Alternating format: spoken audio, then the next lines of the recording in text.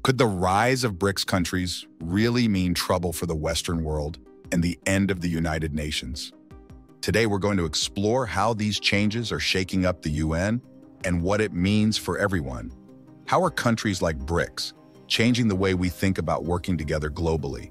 By the end of this video, you'll see how these shifts could change global diplomacy and what's next for the UN. Welcome to the channel.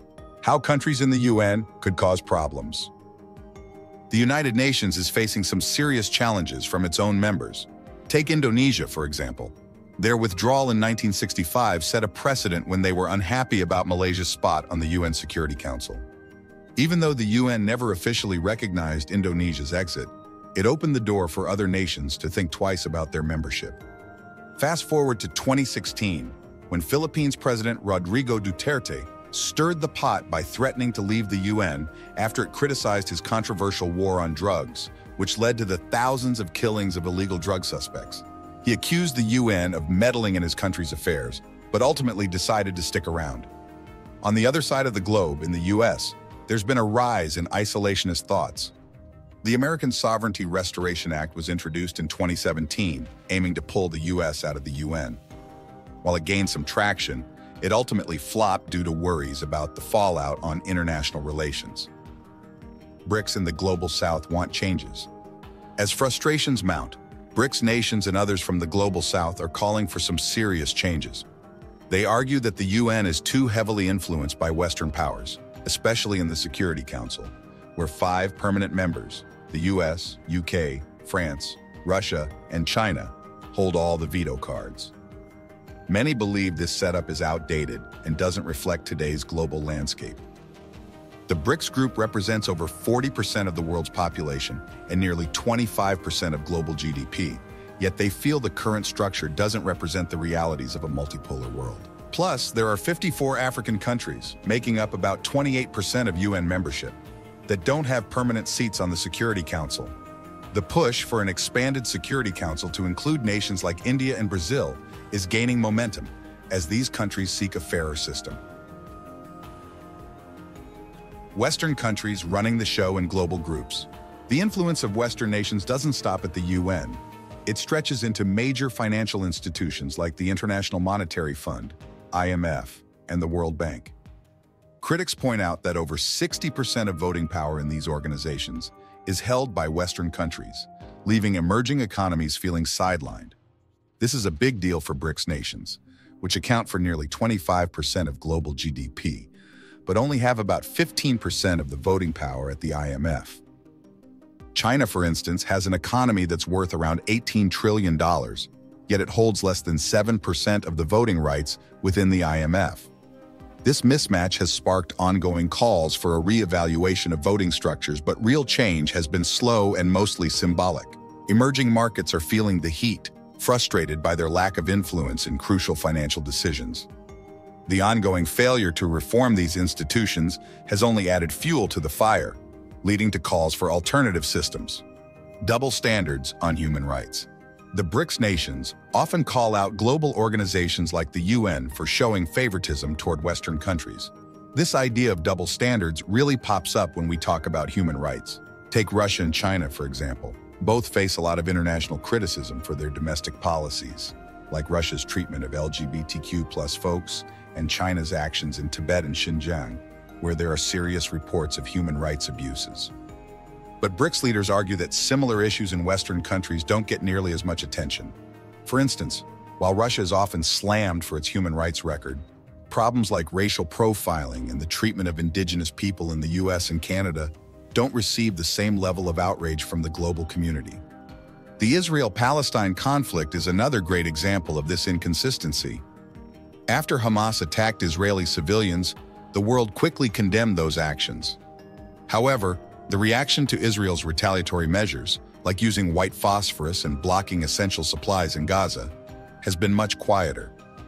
Organizations such as Amnesty International and Human Rights Watch have labeled these actions as potential war crimes, yet the global response has been noticeably less intense.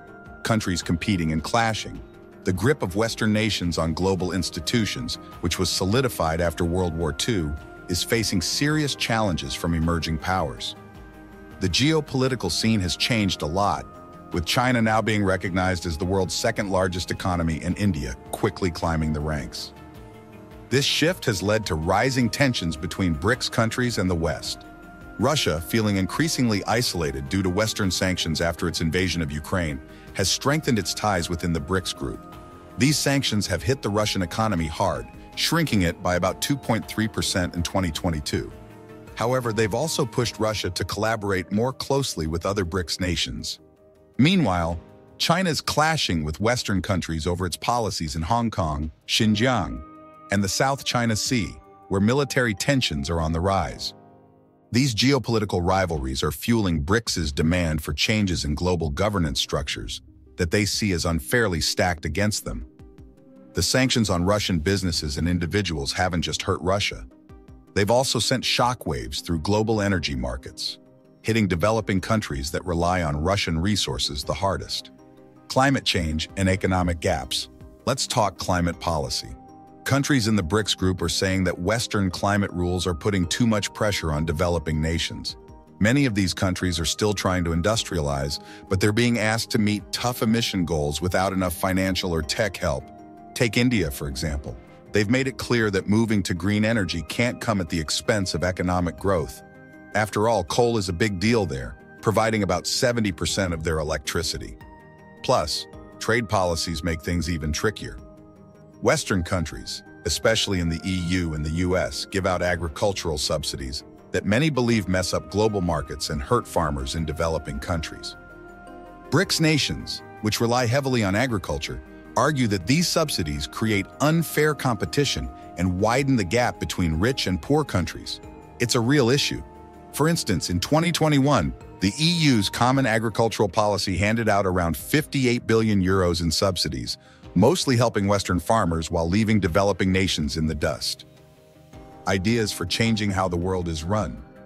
With all these challenges, people are coming up with ideas to shake things up in global governance.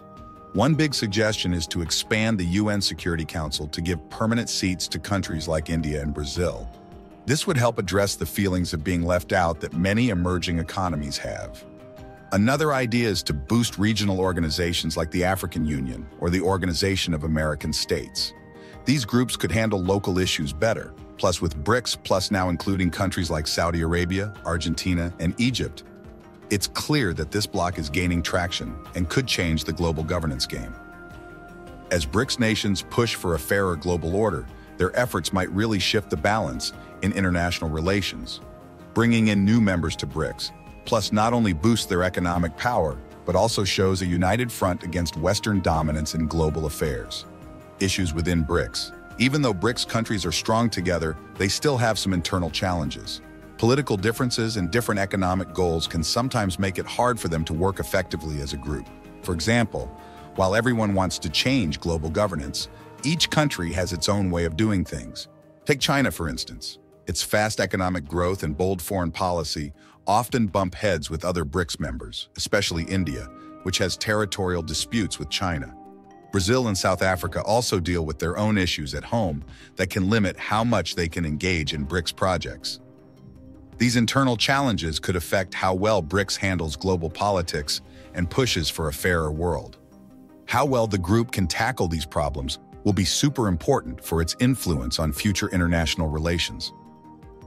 The ongoing talks about working together on economic projects among BRICS nations will really test their unity and determination when facing outside pressures. What this means for the UN's future.